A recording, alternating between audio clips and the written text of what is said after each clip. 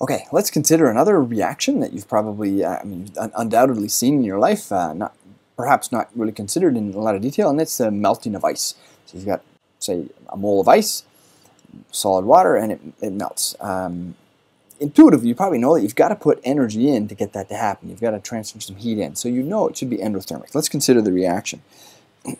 So we have here our reaction, H2O as a solid, that's ice, going to H2O as a liquid. You would, in general language, call that melting. Okay. In the language of thermodynamics, there's another name for it, and we call it fusion. Okay. That always confused me. That name confused me when I was an undergrad. But anyway, that's what it's called. So if we worked out the enthalpy change for that reaction, we could say, what's the reaction enthalpy for this reaction? Or you could even write the fusion enthalpy for this reaction. Well, it's going to be equal to, as we know, it's going to be equal to the formation enthalpy for H2O. Whoops, correction, I made my H for enthalpy into an H for H2O.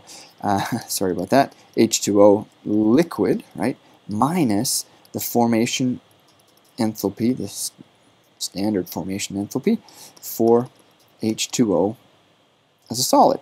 And that actually turns out to be minus 286 kilojoules per mole minus negative 292 kilojoules per mole, which equals about 6 kilojoules per mole. And that's the enthalpy of fusion. So we know that that must be, you can see the sign there, it's positive. So therefore it is endothermic. And that makes some intuitive sense. What might surprise you is actually the other way. Mathematically, you know if it goes the other way, the sign's got to be negative. But it's uncommon that you think about solidification. You get an ice cube, water solidifying to an ice cube, and you don't think of that as being exothermic because it's cold to our human. You can touch it and it feels cold, but in fact it is. It's exothermic, and it's really neat. If you take a clean bottle of water, and leave it outside when it's about -7 or so. If you live in an area where that's possible, right? You leave it outside, and it slowly cools. You can actually get super cool water, and because it's in a clean bottle with no little scratches inside, anything, you haven't opened it or anything, it's possible, quite possible, that you will get it cooled down to -7, -8, something like that. And so it thermodynamically should be in the solid state, but it's retained the liquid state. It's known as a metastable phase, or it's supercooled water. And so it's just lacking the activation energy to get the transformation to occur. And if you shake that, you will initiate the transformation. You get a little bubble that provides a nucleation site for the solid, and you'll see the solidification for it, and it'll solidify. And if sometimes that happens by accident, you leave a bottle in your car overnight or something like that, and you pick it up to drink it, and it solidifies. It's amazing if you ever see it. If you get it just at that right temperature, which are about -7, -8, the other thing you'll notice, which is fascinating, I think, is you think, oh, okay, it's -7, it should be completely solid, right? But in fact, you pick it up, and it's slushy. It's slushy. Why is it slushy? It's slushy, and it's at 0 degrees. If you put a thermocouple in, you'd see it's 0 degrees C. Why is that? Oh, that's because it started off at -7, but as the crystallization or the solidification occurred, you got that exotherm, and energy was released as heat and remelted some of the ice. So you end up with now the slush that's ice and liquid in equilibrium. Let's now take some of that knowledge that we have there and see if we can present this another way. So what we could do is we could plot for water. Okay, we're going to stick with water because that's intuitive, I think. And we're going to plot the temperature, and I'll leave it in degrees C just for simplicity. And we're going to go between 0 and 100, and we're going to plot it versus the heat supplied or transferred in. Okay, heat supplied. And so then what we're going to see is, as you expect, is you heat it up, you're going to put some energy into the system, and it's in the temperature, and that's going to cause the temperature to go up. But then you're going to hit this region right here, right, where the temperature remains the same, but you're still applying heat. Why is that? Well, that is what we just talked about. That is the enthalpy of fusion, okay, which is equal to, we just said, 6 kilojoules per mole. Okay, and then what happens? Well, then once you've got it all transformed, you start to get the liquid phase heat up, the water heats until you hit 100 degrees. And then at 100 degrees again, you see this isotherm. Now you notice I've actually drawn this a longer plateau. And why is that? Well, that's because more heat is required. This is about 41 kilojoules per mole to transform, to vaporize. This is the enthalpy of vaporization. Okay, and where did you see that before? Well, just as a little side note, right? You don't have to, well, anyway, you pay attention. You don't have to overly worry about it. But when we plotted previously Gibbs energy versus temperature, what I did was I said, hey, let's position the enthalpy there, right?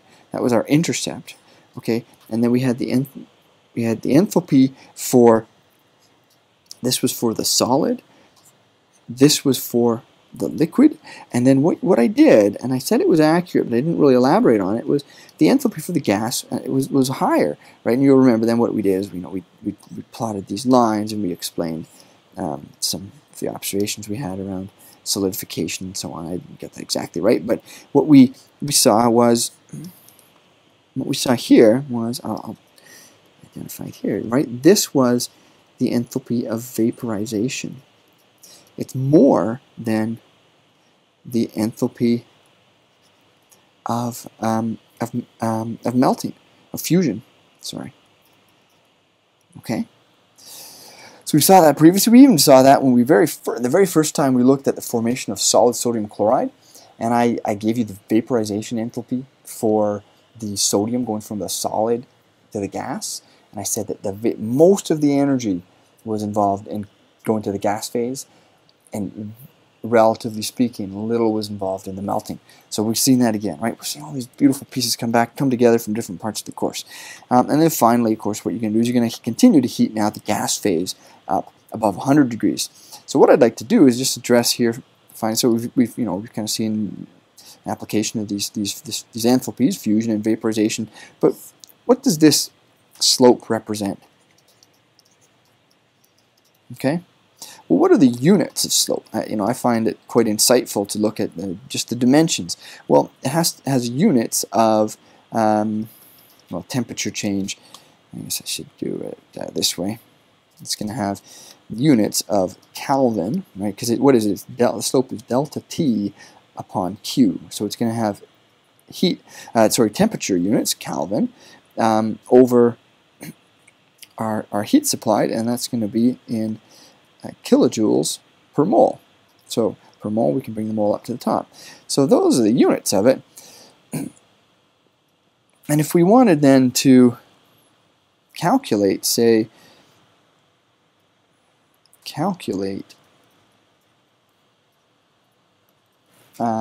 the heat required, say, to heat the liquid by a certain amount, without a transformation, right? Not accounting for vaporization or fusion, just within one of these sloped regions, right? Only in the sloped region, we would say, well, the Q has to be equal to, if this is units of Kelvin mole per kilojoule, if I bring the heat up and the slope down, we're going to have Q is equal to 1 over the slope, if you will, right? Just intuitively, times delta T, okay? And the units, I said, has the mole in it there, so if I wanted to account for the number of moles, I could say Q equals N, the number of moles, times that 1 over the slope, times delta T. But 1 over the slope seems like something pretty important, right? It's this property is specific to a specific material, and so in fact it is. It's It's known as the heat capacity, or specifically the one I've written here is the molar heat capacity. So this is the number of moles. This is the molar heat capacity. And of course that's the temperature change. So that's actually a very useful equation for calculating temperature changes or heat requirements for a temperature change. And one other way you'll see this written is sometimes like this, or, whoops, it's supposed to be an or, there we go. Or if you wanted to express it instead of units of moles, if you wanted to use mass, then you could have the mass times little c, which is called the specific heat, times delta T. And you'll appreciate here that that is essentially the same, just has a different set of units to calculate it, or units for the property. And so this is going to be the mass in kilograms or grams, whatever mass units you've got, consistent with this specific heat. It's known as specific. The word specific just means on a per mass basis. So the specific heat there has units of joules per gram Kelvin. Okay, and of course temperature change is consistent with what I had above. Molar heat capacity, I'll write this in here. This has got units of joules per mole Kelvin, as I'd indicated above, but just to clarify. So these are both fine forms of the equation for calculating those heat changes, just two different ways. It's sometimes tabulated specific heat or heat capacity. All right, thanks a lot.